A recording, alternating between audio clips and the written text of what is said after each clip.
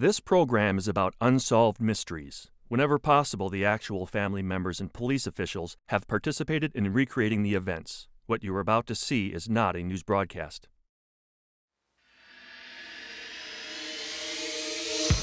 When a spectacular solar eclipse plunged much of Mexico into darkness, no one imagined that the event would spawn an astounding wave of UFO sightings. Sightings experienced by thousands of eyewitnesses all across Mexico and captured on dozens of home videos. On June 7, 1992, 36-year-old Sammy Wheeler was found shot to death in his car, and the small town of Stanton, Virginia was overrun with rumors. Incredibly, Sammy's twin brother, Sammy's old girlfriend, and her ex-husband have taken turns accusing each other of the murder. But still the question remains, who killed Sammy Wheeler? And perhaps someone watching can provide a happy ending to the poignant story of Gordon Page Jr. Only after years of misdiagnosis did Gordy's parents learn that their son was suffering from autism. Then in 1991, Gordy vanished from the group home in which he had been placed. Join me. Perhaps you may be able to help solve a mystery.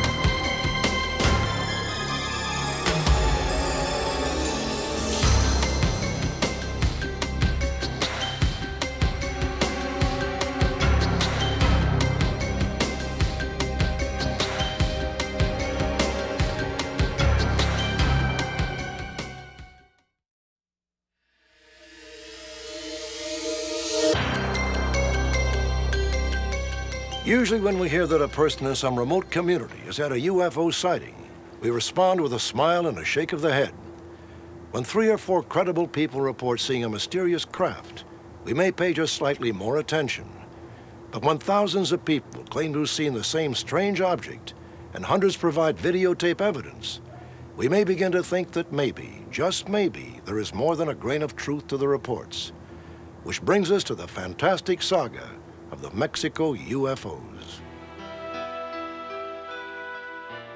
July 11th, 1991, the last total eclipse of the sun in this century, perhaps the most spectacular celestial event of the past 200 years.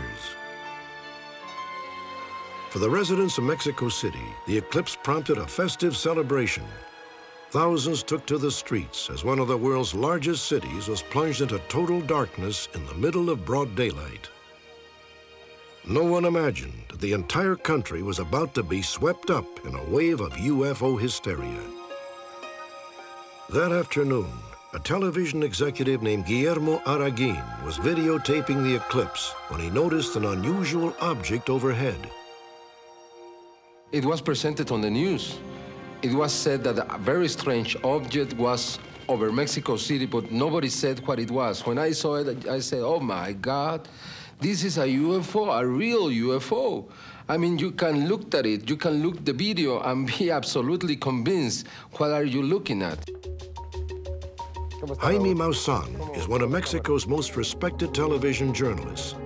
For the past 9 years, he has produced, directed, and hosted Mexico's edition of 60 Minutes, or 60 Minutos. 8 days after the eclipse, Jaime presented the Araguin footage as part of a special UFO broadcast. The network was inundated with phone calls. We asked the people in Mexico to bring their videos to us because we like to see if in the clips they had recorded the same stuff. The telephone lines blew up. I mean, 40,000 calls at the same time. Then the system was completely shut out. We received more than 15 videos, and we now know for sure that at least in 7 of them, we can see the same, exactly the same ship that was recorded by Guillermo Araguin. One of the many videos was sent by Eric Aguilar, a 19-year-old student at National University of Mexico. He was setting up to film the eclipse from a rooftop when his girlfriend spotted something unusual in the sky. Todos volteamos a ver. We all turned to look. Hizo el comentario. My girlfriend commented that it was a UFO, but we thought it was a joke. No one really believed her when she said she saw a UFO. But within moments, they all decided that the object was not a joke at all. At first, all we saw was a white dot in the sky. That's all we could see in the beginning. Later, we saw that this dot was shining brightly.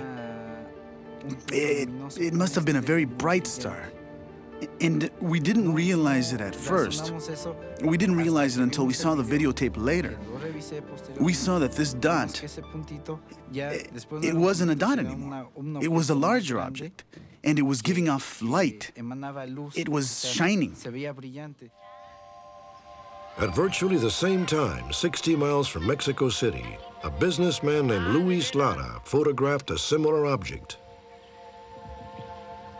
As I raised the camera, you could see something in the clouds.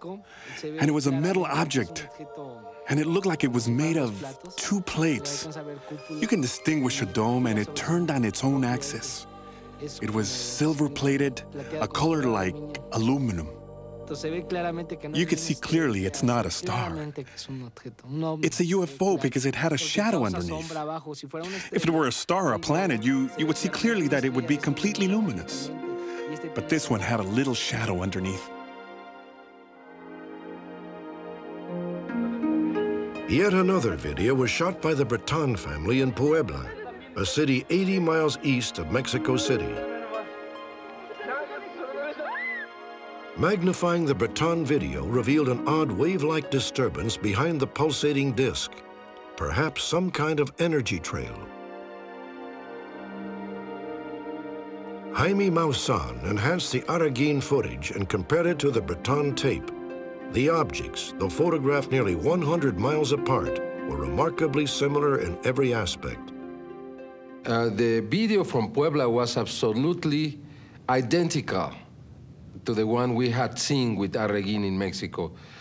It was for the first time in history. Never before you had a tape of two UFOs in two different places at exactly the same moment.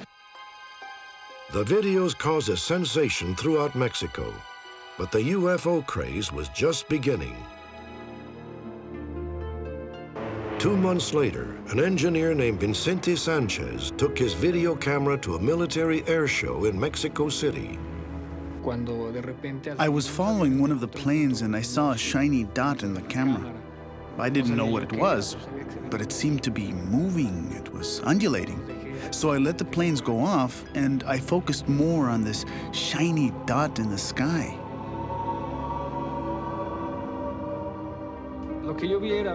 What I saw was a bright, round object, about 10 meters in diameter. It was made of silver, was shining very brightly, and reflected the sunlight a lot. It didn't fly like a plane, it was undulating. The object appeared, undulated, and moved around very quickly. A year later, a similar object was videotaped at the same air show. This time, the disc descended rapidly and mysteriously disappeared. By the time the 1993 air show rolled around, people anticipated another sighting.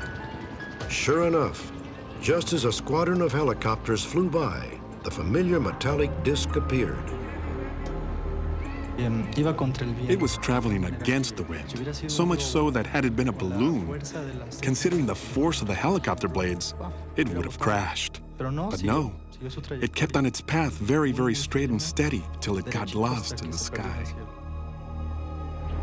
Optical enhancement of this video seems to reveal that the object crossed in close proximity to the helicopters. Curiously, the military has consistently declined to address the matter. The military hasn't made any comment on that sighting or any sighting, and there are many more where we can relate the military or military planes to videos. However, we haven't had any kind of answer from them. Since the eclipse in July of 1991, there have been thousands of sightings throughout Mexico. There is no clear pattern, although the great majority have occurred in and around Mexico City. The witnesses range from pilots to doctors to bus drivers and even school children. These drawings are made by a class of 5th graders who allegedly saw UFOs in March of 1993. The pictures are strikingly similar in detail. 3 shining lights with the brightest light in the center. The objects were silver with red. One of them was coming down, and the other one that you could see in the sky was silver. When they were a little lower, you could see the shape of the objects. They were like saucers with a dome, everything silver. And though it was harder to see, there seemed to be a kind of reddish magnetic field all around it. We haven't found a single reason why these little kids made this story up. There were so many, and when you talk to them, you can feel the honesty that they transmit. They're just little kids. They don't care about the UFO conspiracy. They don't care about if they are real or not. They saw what they saw. People really like UFOs. People really believe in UFOs. And we are now convinced that we are living an incredible experience as a country, as a society, because it's everywhere. It's not just one people, it's many people with their eyes in the sky and a camera in their hands. Now it's the video era, and the video is going to solve the UFO mystery. Are the Mexico UFOs real? It is difficult to deny the startling images captured on videotape, though a determined skeptic would no doubt find some basis to discount the entire episode. But for those who have actually witnessed the mysterious objects in the skies over Mexico, seeing is believing. Next, a bizarre murder mystery in which 3 people, including the victim's twin brother, accuse each other of pulling the trigger.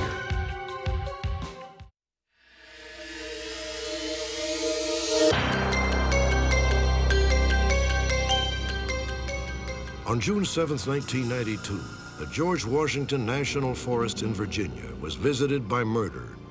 That morning, the body of 36-year-old Sammy Wheeler was found in the back seat of his sport vehicle. Sammy had been shot 6 times in the head and upper torso. Both the local sheriff's department and the FBI investigated. They quickly determined that the killer had gone to great lengths to clean the crime scene. All shell casings and fingerprints had been removed, and an amateurish attempt had been made to destroy the evidence.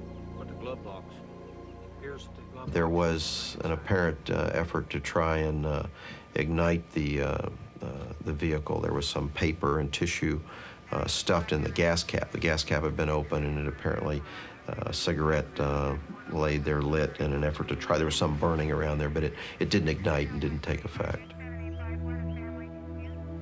When investigators discovered that Sammy's wallet was missing, the case took on all the earmarks of a random act of violence. But before long, it would be revealed that at least 3 people in Sammy Wheeler's life might have wanted him dead. Sammy's twin brother, Danny, Sammy's girlfriend, Pat Sneed, and Pat's estranged husband, Bob Bean. What had begun as a routine investigation quickly became a classic drama of love, lies, and murder. In the months following Sammy Wheeler's death, Danny Wheeler, Pat Sneed, and Bob Bean took turns accusing each other of the crime. In this bizarre and convoluted case, the principals agree on only one thing. It all started when Sammy Wheeler began dating Pat Sneed. In the fall of 1991, Pat moved into a rental unit owned by Sammy's twin brother, Danny. The property had been divided into separate apartments. Pat and her 2 sons lived in one apartment with Sammy. Danny lived in one of the others. The arrangement suited everyone except Pat's estranged husband, Bob Bean.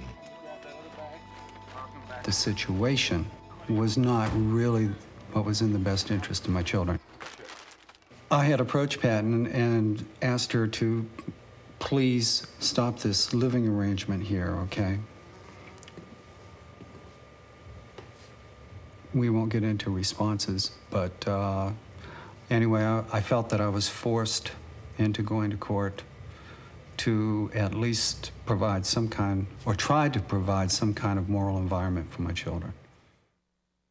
In February, a court order was issued that prohibited Sammy from being with Pat in the presence of the boys.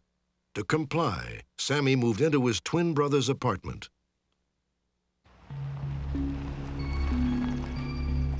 Bob Bean remained suspicious. He hired a private investigator to ensure that the court order was being obeyed. Bob's private investigator came in and testified that Sammy had violated the court's order. Sammy never found out whether or not the judge believed that. I know for sure Sam did not violate that court order. But just to be safe, he stayed away from the house then. He was living in a truck without even a bathroom or a shower, just to appease Bob Bean. So where are you gonna stay tonight? Probably just stay in the car. Oh, I hate it when you sleep in the car. Honey, I can't give them any more ammunition they've already got. I never harbored any ill will at all towards Sam. People around here have a hard time understanding how a man can accept that his wife is leaving him for another man. Well, to be honest with you, I knew what I had, and I was thankful to pass it on, okay? But after getting to know Sam, I kind of felt sorry for him, and I wanted to sit down and prepare him for what he was getting. Bob hated Sam. Sam knew it, and I knew it. Bob says otherwise because I believe Bob is a pathological liar. Sam expressed to me that he felt that my ex-husband, Bob, was capable of pretty much anything. He did not trust him. On June 3rd, 4 days before he was murdered, Sammy left Danny's apartment at 5:30 a.m. and chanced upon an unexpected visitor, Bob Bean's teenage son from a previous marriage. Come here. What are you doing? Just taking a few pictures. Yeah, I see that. Will you tell your dad I'm staying in the apartment, okay? With Danny. I'm not in the house, I'm not with Pat, I'm not with the kids. I'm with my brother in the apartment, just like I'm supposed to be. Okay, I'm just taking some pictures. Okay, we'll cut it out, huh? All right. No more pictures, got it? No more pictures. All right. I thought that was very, very strange for somebody to be taking my twin brother's photograph at 5:30 in the morning. I didn't like it at all. That Saturday at around 9:15 p.m., Sammy set off for Elkhorn Lake, approximately 40 miles from his house. He planned to spend the night in his truck and begin fishing early the next day. 12 hours later, Sammy Wheeler was dead. I believe Bob Bean had a motive to kill my brother. Pat's divorce from Bob was going to be final on Tuesday. They were going to be married on Thursday. Sammy was killed on Sunday. Just by coincidence. Just by coincidence. Sure it was. Sure it was a coincidence. Sure it was. And I'm Michael Jordan, too. I used to play for the Chicago Bulls. Go talk to the people who know me, okay, and ask them if I was really upset if Pat was leaving. Okay, the answer to that is no. So there's no motive. On the face of it, Bob Bean was a perfect suspect, but he also had what appeared to be the perfect alibi. When Sammy was murdered, Bean was on maneuvers with his Army National Guard unit. The night that he was killed, I was on duty until 11 o'clock that night. Now, the death certificate indicates the time of death at 1 o'clock. The camp that I was at is about 150 miles away. There was no way that I could physically get from the camp to the murder scene in that amount of time to kill Sam. It's just physically impossible. One of our men from our department at the time was in the same unit and remembers seeing Bob there. So things checked out pretty good for him. I feel like that Bob Bean knew just as soon as Sam Wheeler was found dead, he knew they were going to come knocking on his door. So he knew that he better have his story right. Danny Wheeler believes that Bob Bean later gave the photographs that his teenage son took to a professional hitman.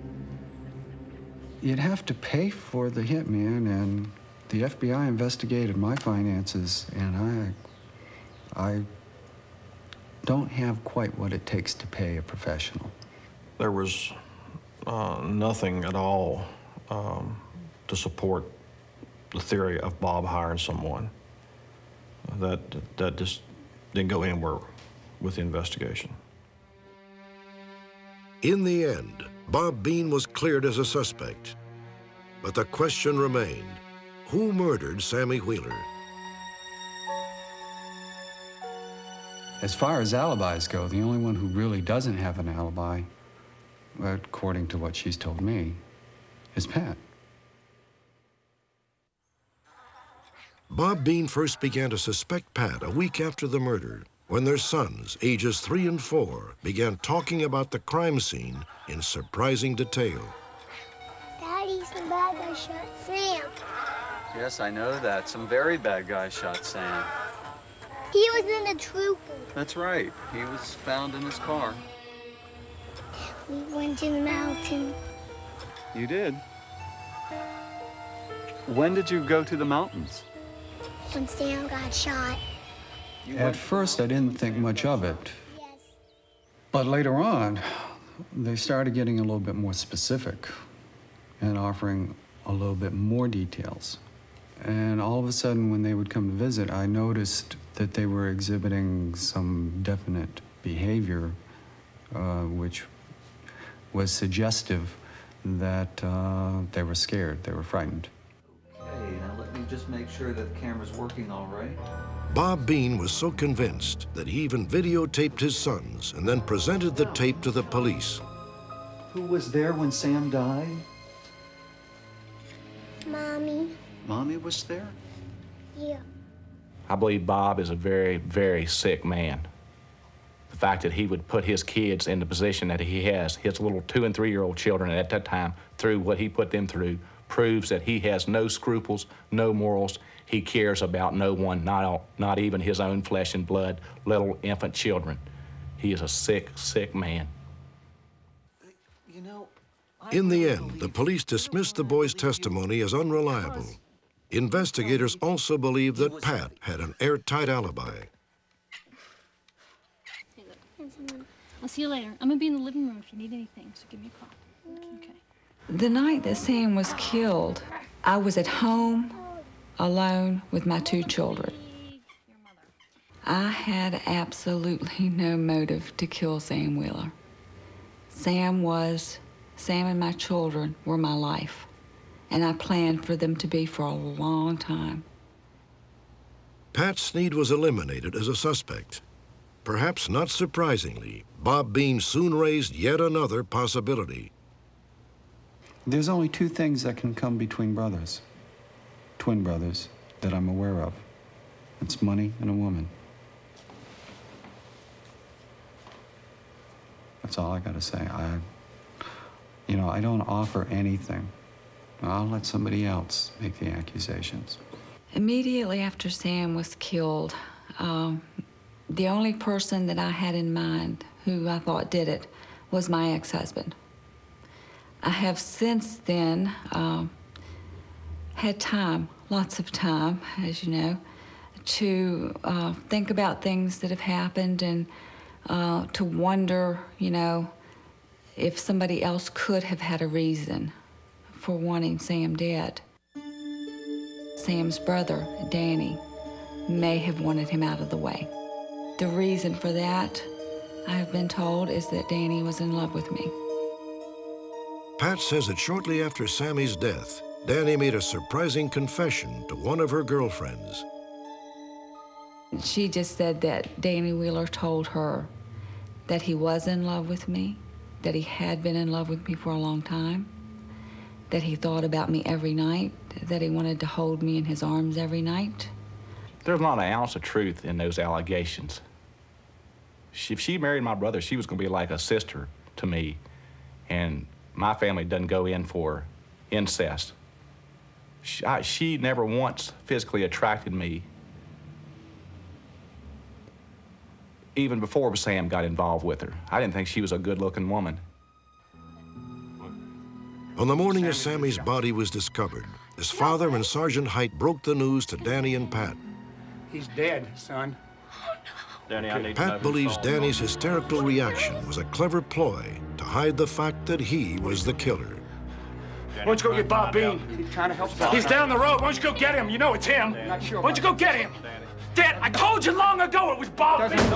He doesn't know. We don't know anything Go to right Bob now. Bean. Get out of my way. Danny! What? This is not going to help. I think most of his behavior when he first found out that Sam was dead was a show, was to make everybody else, basically, more than likely the law enforcement people, more than anybody else, to think that he was feeling some way that he wasn't. I think he was putting on a show for them. Why is she lying? It makes me wonder. What is she hiding? It makes me wonder. God knows what that did to me when my brother died. And why she would say things like that makes me wonder about her. Maybe Bob Bean didn't kill my brother. Maybe it was Pat that killed my brother. As for Danny, the police confirm that he also has an alibi. On the night of Sammy's murder, Danny was seen bar hopping until the early morning hours. Pat Sneed, Bob Bean, and Danny Wheeler would not be considered any more suspects in this case than anyone else at the present time. They provided alibis. We've corroborated them. They've taken a polygraph. They've shown no deception. They are no more of a suspect in our eyes than anyone else at the present time. Who killed Sammy Wheeler? Despite all of the accusations and denials, the FBI has concluded that Sammy was the victim of random violence. The local authorities, however, believe that Sammy Wheeler may have known his killer.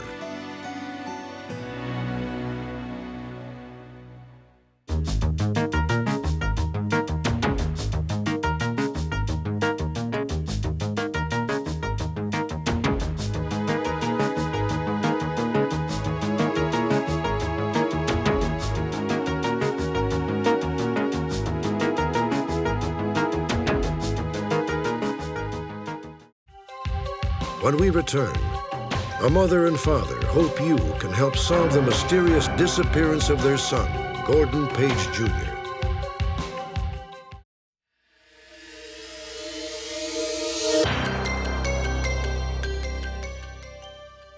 This is Gordon Page Jr. at 18 months of age.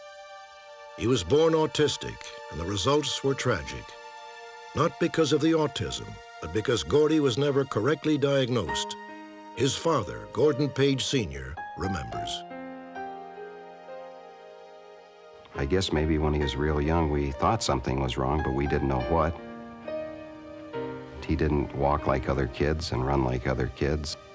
And as he got older, you know, he'd just sit there and look around and didn't even move. They always told us that he was a big boy. He'd just be clumsy maybe, but then he'd outgrow it.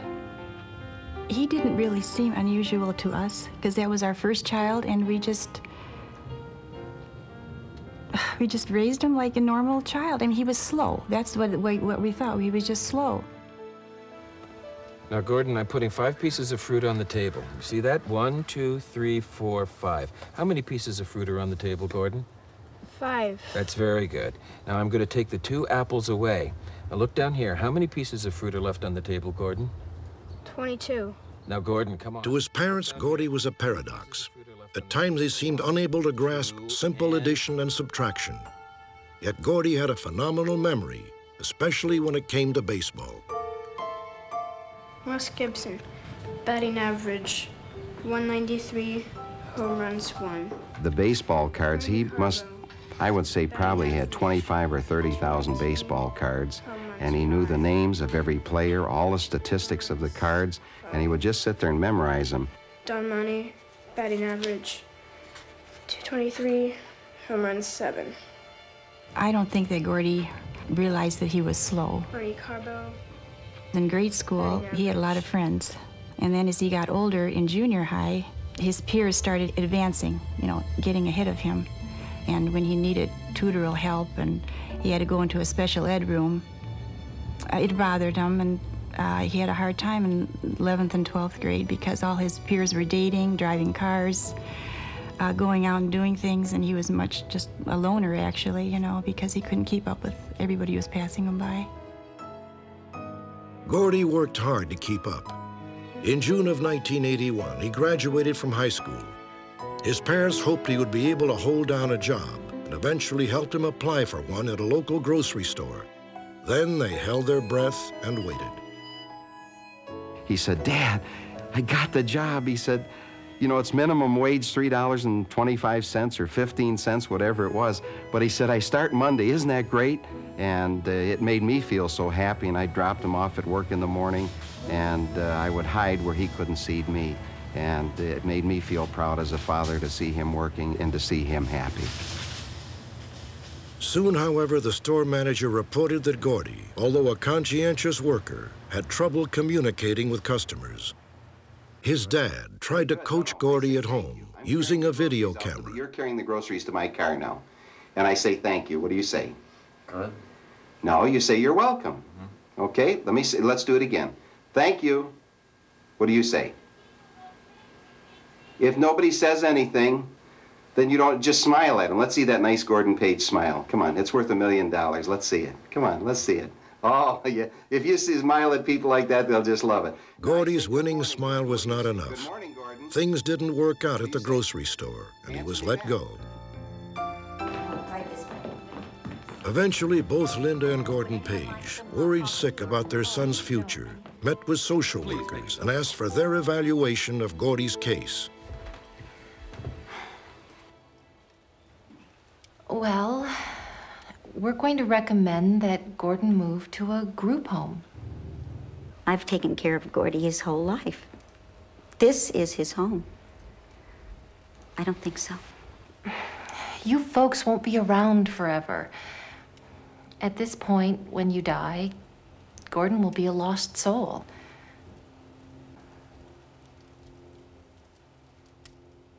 Finally, we agreed to try it, and we went to visit a group home, and the lady said, "Well, he can't stay here until he goes to see if he needs to be stabilized on medication in the hospital."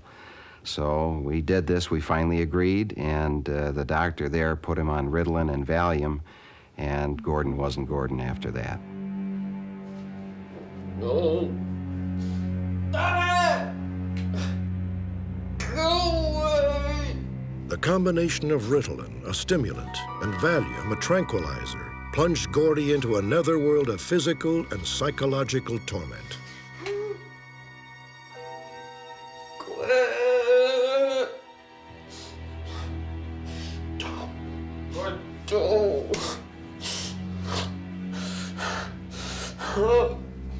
Gordon, what is it? Son, what? I feel like cats are scratching inside my brain. You feel helpless. There isn't anything you can do, and all I do is call a doctor and tell him what was going on. And he said, "Don't worry about it. That's just typical for his illness, and it takes time for the medication to work." And I said, "What is his illness?" And he said, "Well, whatever it is, there are signs of this and signs of that," but nobody would specifically come out and say this is what's wrong with him.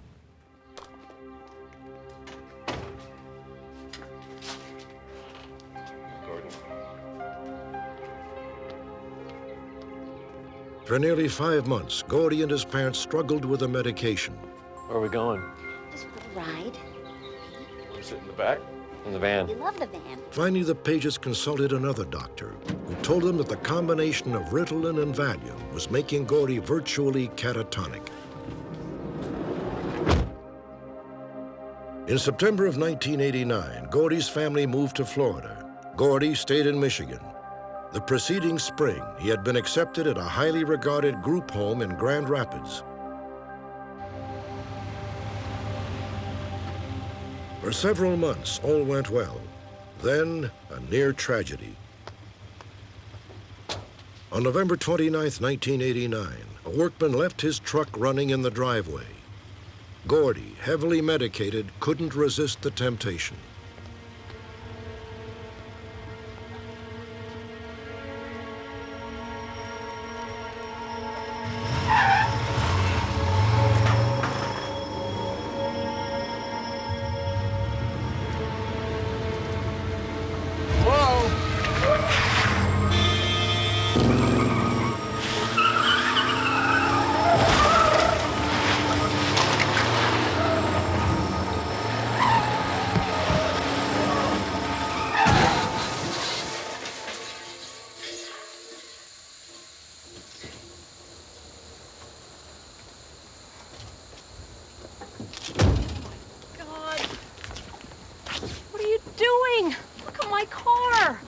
We interviewed the lady who was the victim in the accident. Yeah.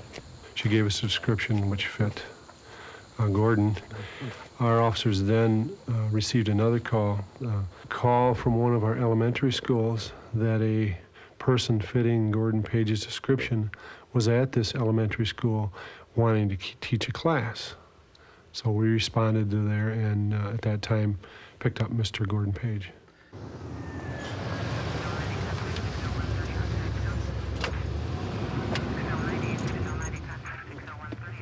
Do you remember driving that truck over there?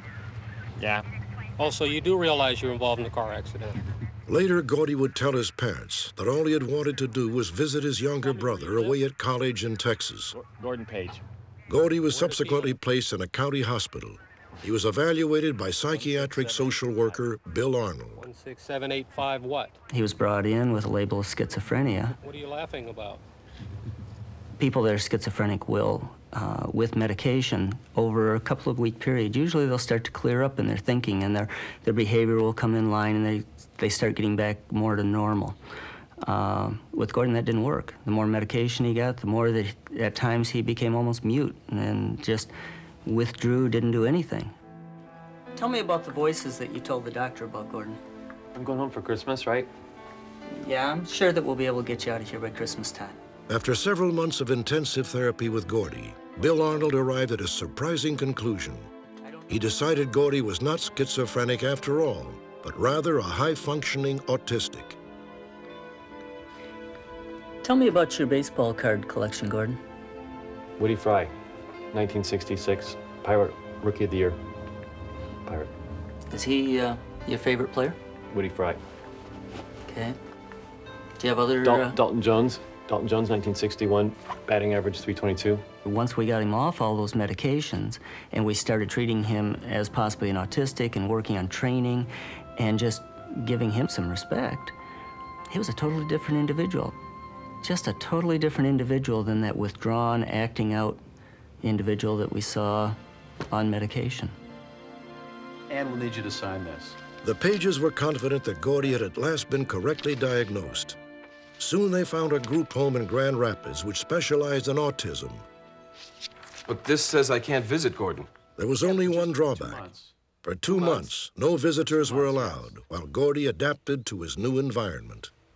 Mr. Page, I understand how you want the very best for your son. And so do we. We just want to give him his best shot at integrating with the program here. He's waiting for you. On May 22nd, 1991, Gordon Page Sr. was set to return to Florida. That afternoon, he shared an emotional goodbye with his oldest son. Hello, Gordon.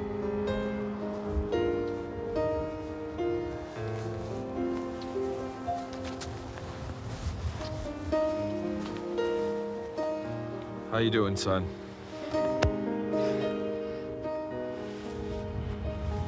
We kind of stood there and talked, and we hugged and talked a little bit more. And then we walked over to the van, and I said, everything's going to work out.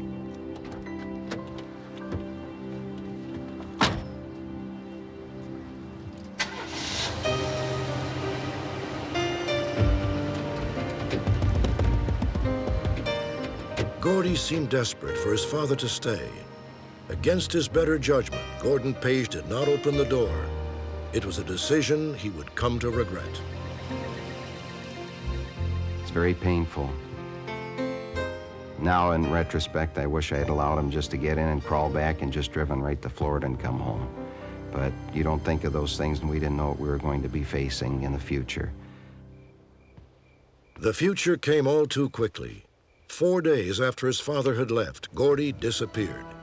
An orderly made the discovery during the regular midnight bed check. Around an hour later, a local fireman reported that he had seen someone who matched Gordy's description hitchhiking in the direction of Interstate 96.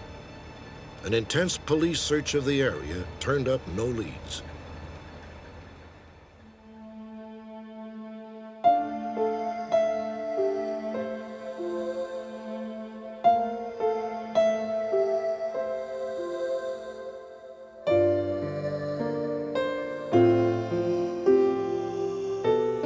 I'm angry. I feel bad for Gordon. I feel bad as a parent that I wasn't able to find help earlier. That it had to be when he was 27, 28 years of age that we finally found out what was wrong. We just want our son back. We want to be reunited as a family, and we love Gordon very much. We'll never stop looking for Gordy because we love him and we've always been a close family. He would know that we want him back. And no, we will never stop looking for him. We love you, Gordy. What's your name? Hi, my name's Gordon Page. What's yours? Hi, my name's Gordon Page. What's your name?